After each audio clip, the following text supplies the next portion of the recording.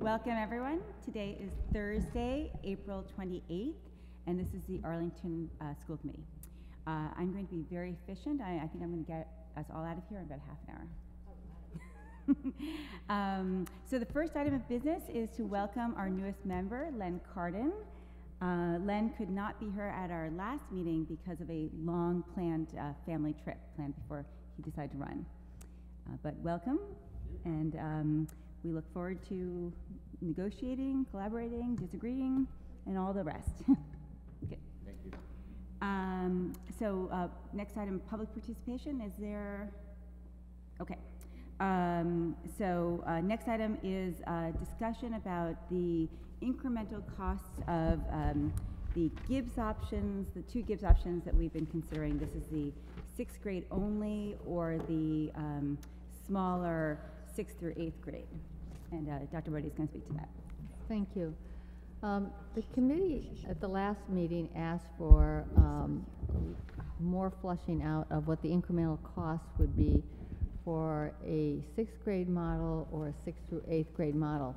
The task force also is very interested in what those incremental costs are, not between the two models, but just basically what would be the incremental costs of a Gibbs choice versus an addition.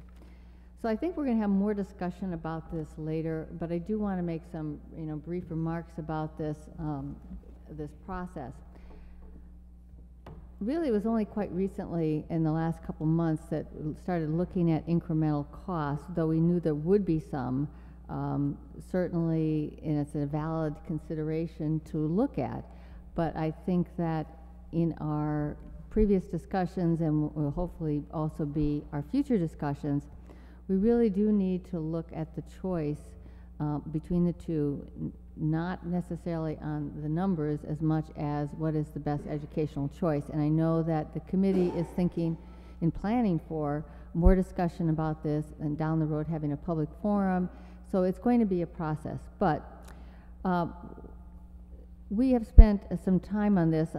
I did a first go at incremental costs for the task force I think about 2 months ago, really mainly looking at the 6th grade as the window for looking at incremental costs.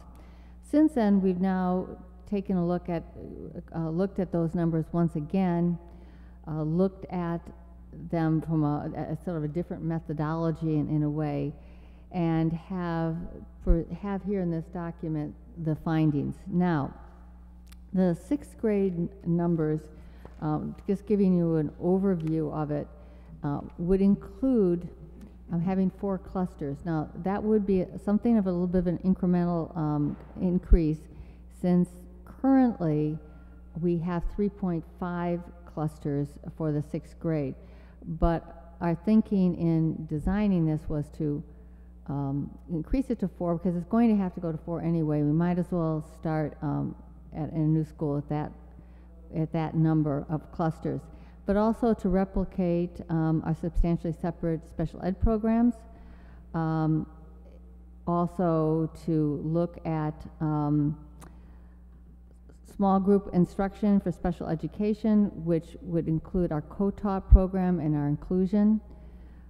We would have world language, and we would also try very hard with all of our specials to have parity with their current programming.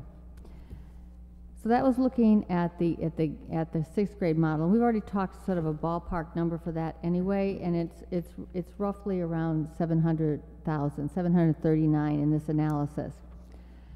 When we look at the full staffing for grades 6 through 8, we always knew that this was going to be more money, just because of the complexity of having 3 grades, all of the specials, and making sure that the schedules allowed for all the elements of a cluster modeling in a middle school.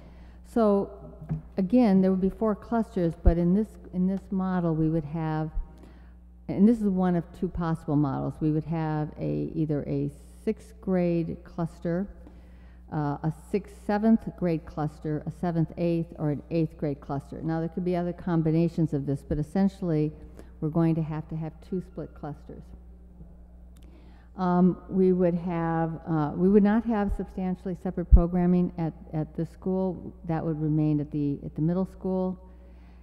We would, however, have full staffing for the co-taught programs and the inclusion for special education, full staffing for all specialists, which is actually going to require more specialists than the 6th grade model, just because of the complexity of scheduling this. And but we also looked at what would happen if we were to look at the possibility of having a little bit tighter scheduling, which may impact, probably likely impact, the cluster modeling in terms of having cluster time for teachers to meet about students, which is actually the reason why we have clusters at the middle school. In the first model of this, with the full staffing, we're really looking at a much greater cost of roughly about 1.4 million incremental costs. And if we were to tighten up on the specials, we could reduce that roughly another 200,000, bringing it to 1.2. But as I said, this is something we're going to have more discussion about later on. And while it's another factor in the decision process, I think that what we really need to focus on, should the recommendation from the task force be the Gibbs option, then I think there's more discussion and more thinking about all of the issues involved in that decision.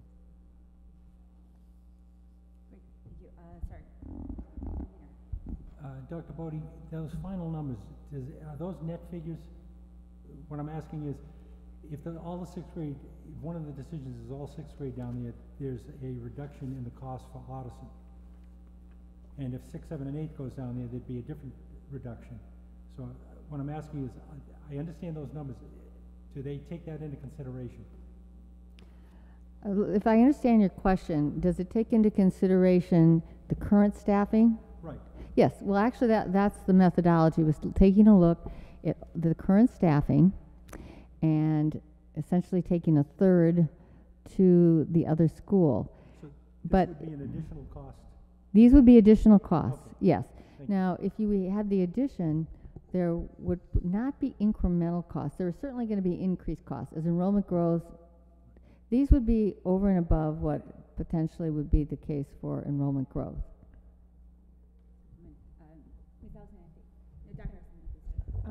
Dr. Bodie, can you tell me if the incremental, when you're looking at the 6-8 model, if you've included an additional allowance for additional staffing, given that there's going to be inefficiencies because the cohorts are going to be smaller and the kids don't segment themselves necessarily evenly, so to maintain equitable class sizes at both schools, you may end up having extra teachers at one school or the other.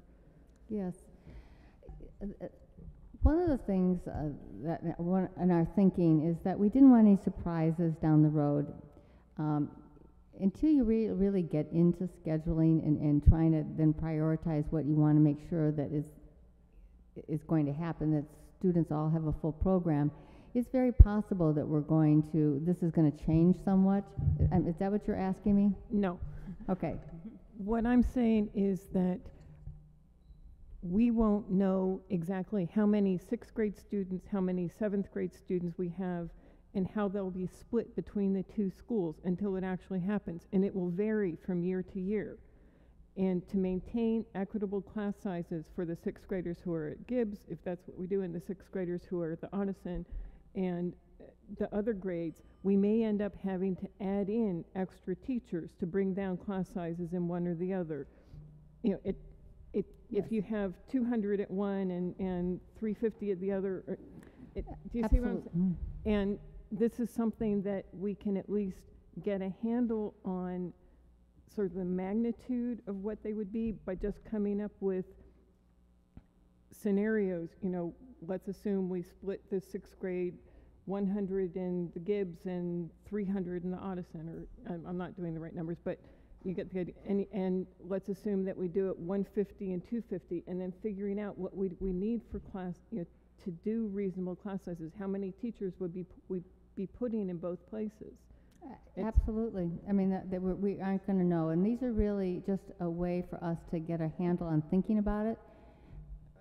But I'm saying that we don't know, but we can model it and we can get a sense of how much the difference is for the 6 through 8 model versus the 6 only. The point I'm trying to make is that I think that the smaller cohorts, if we went to a 6-8 at both schools, are going to make for enough inefficiency that there's going to be an additional cost in the $100,000 to $200,000 range to keep class sizes equitable for both schools. In addition to what we have here, is that what you're saying? As compared to the 6 only versus 6 and 7-8 model. I think the takeaway from this is that 1, there's going to be incremental costs. 2, that the incremental costs for a 6 through 8 are going to be larger. And we get sort of an idea of the magnitude of it. And yes, we might have to spend more money in order to make sure class sizes are fairly even, yes. Right, but I'm saying we should be estimating that number also as we go through these. So I think we get the sense. I mean, I guess there's an open question whether there is a difference, but I think it makes sense to ask Dr. Bodie to look at this issue and maybe because we can't decide it tonight if there are any kind of I understand. I'm trying to make sure she understands the question. I'll talk to you more later, but there's going to be inefficiencies because the kids won't segment themselves evenly, and we need to be modeling what those will cost in terms of additional teachers.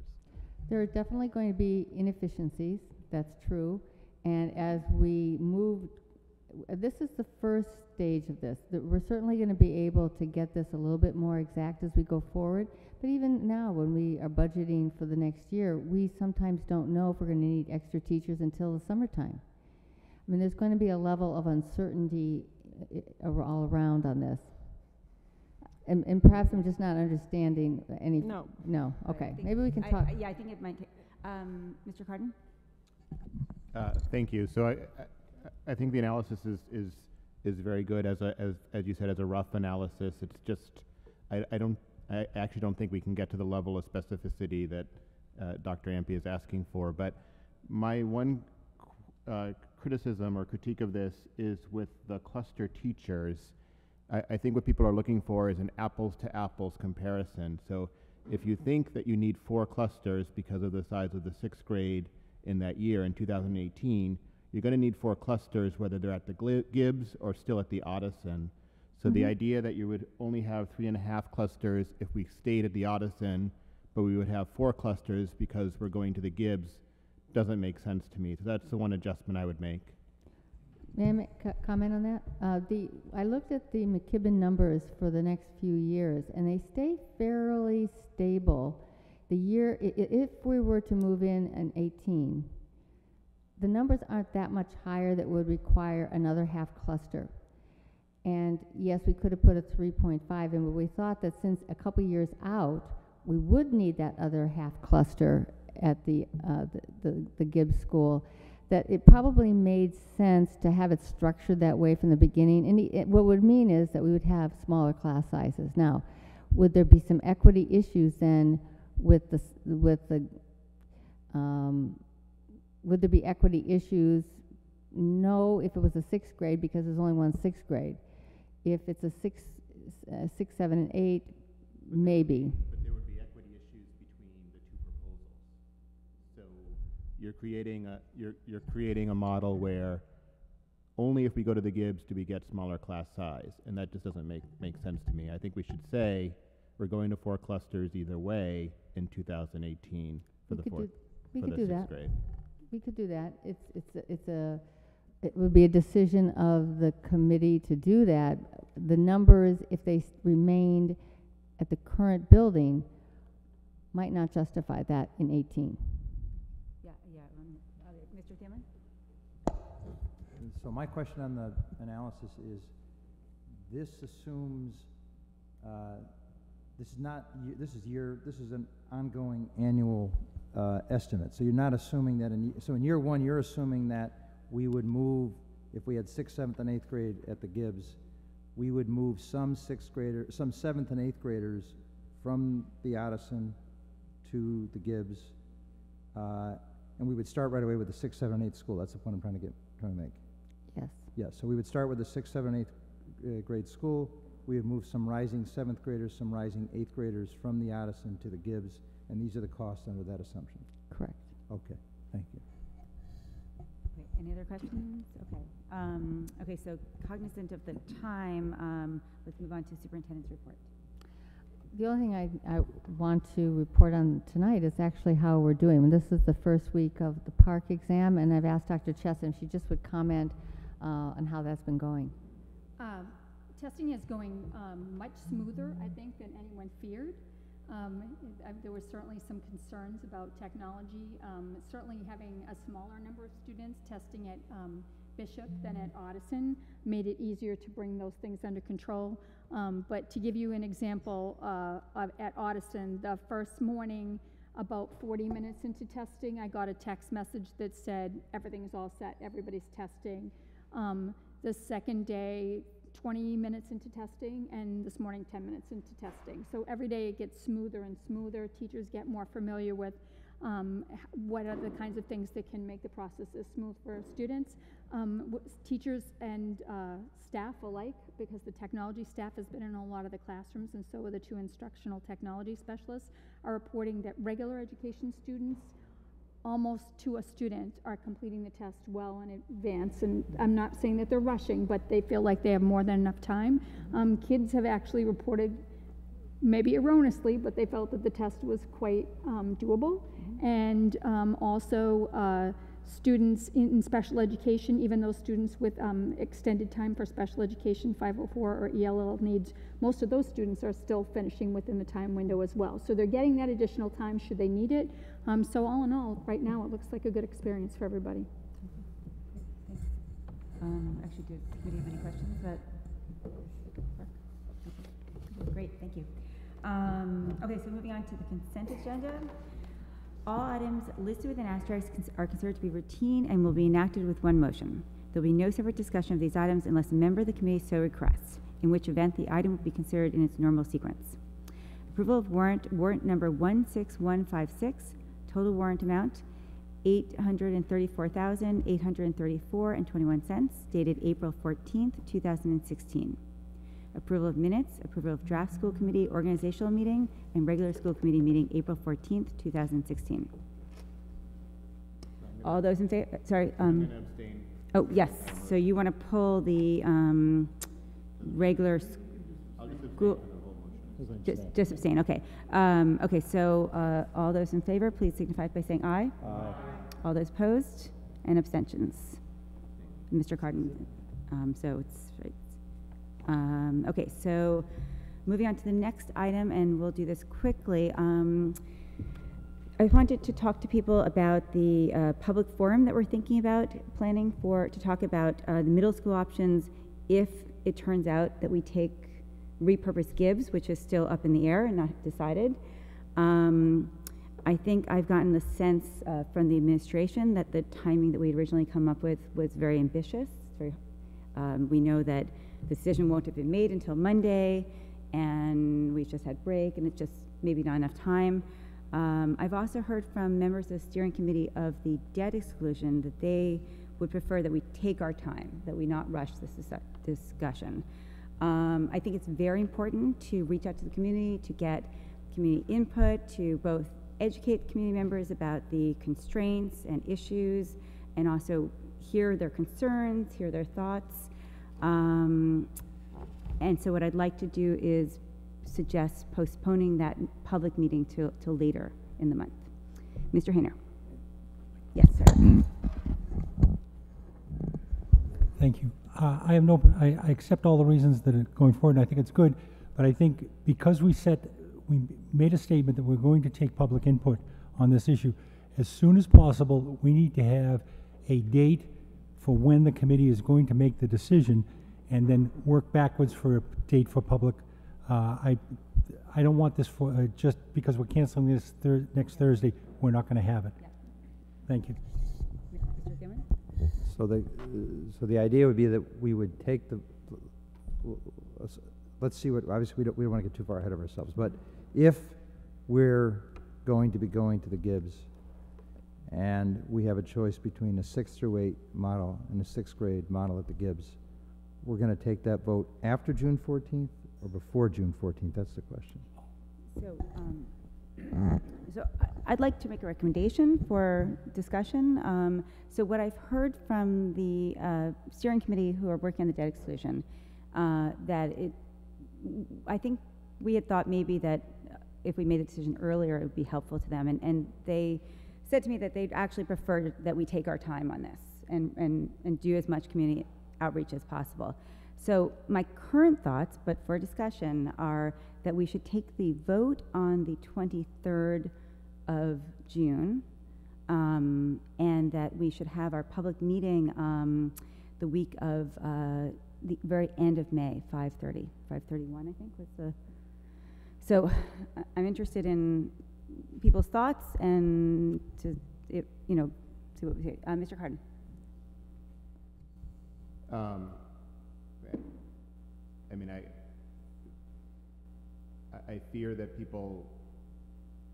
I don't know how I don't know that we can predict how people are going to react one way or the other. Mm-hmm. So I don't think we should specifically schedule it before or after the vote as a result. Mm-hmm. But I'm not sure that we quite need that much time, given that the presentation on the 14th had all the information from the administration. Hopefully, mm-hmm. parents have seen that by now, and I think we can move forward with a public hearing on this sometime in May, and then decide, when we're ready. Mm-hmm.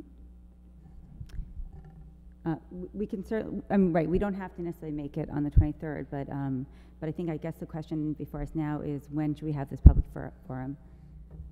Dr. Alice-Ampe? Do we have to make that decision tonight? Because this is the first time the rest of us are hearing this whole thing and the first time we've had to talk about it. Could we defer making a decision about this until our next meeting? We can defer. Right, we can. So we actually voted to have this meeting next week, so we need to make a decision to defer that meeting. I mean, defer when I'm saying reschedule, but defer the date of the rescheduling until our next meeting. Let me think. So our next meeting is on the 12th. Well, I want to make sure that the administration has adequate time to prepare something. If we defer the decision, would we? Excuse me. Yeah, Mr. Hayner. Yeah, I'm sorry. The administration, not knocking them, but they should have brought that up last week when we scheduled for next week. We're now looking to have it at least 2 weeks in the future. We're not going to have it on the 12th. We'd be scheduling it on the 12th. So that gives them at least 2 additional weeks from what we were expecting. Sure. Okay. Does that sound right? We can be ready whenever. Okay, great. Okay, thanks. I think the new piece of information that I wanted to convey to the committee is, and this was a surprise to me, that how many people in the steering committee wanted us to take our time. Ms. Starks. So, hello, okay. So my concern is not for the vote and not for the steering committee, but for the decisions that we have to make. So how quickly do we, if in fact the decision is that we choose to repurpose the Gibbs, Mm-hmm. how quickly then do we need to have a decision so that we can move forward? That's the timeline I think that should drive us, not anything else, because what I'm afraid of is putting this off starts to delay everything, and I'm not sure what that timeline is. So I'd like to better understand that before we made a choice about this. Dr. Brady, can you comment on? As I said, we can be ready at any point. One issue is that you would wanted to have the teachers come and be part of that forum, and the date you pick may or may not work. I don't know. The 5th could have worked. But we can also work on another date. So, no, I'm sorry. I think your question was when would we need to make a decision? What I've heard, and Dr. Ray can correct me if this is right, is that we should make the decision before the end of this year, before the summer. Does that sound right? That ideally we need to make the decision before the summer. We should make the decision before the end of the school year, yes. So it seems like that's our I think that, yes, that we should. Now, one of the reasons why, and you'll hear more of it tonight with the presentation, should that be the decision going forward, and we have the resources through an override to begin the design process, that's going to be happening, and it's going to be important to know which of these options. Right. I would not wait until the fall, if that's, right. No. Right.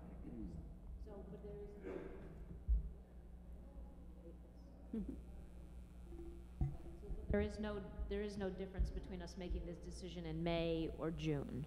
That does not hold us up at all. So there's no, whether it's June, the last meeting in June, the first meeting in June, a meeting in May. In terms of the process going forward, no, because we can't move forward with any design unless there are funds for that design. So, would anybody like to make a motion to, let's see. Cancel the May 5th, Mm-hmm. and that someone will come up with a schedule, and we will discuss it and vote it at our next school committee meeting. Second. Okay. Okay.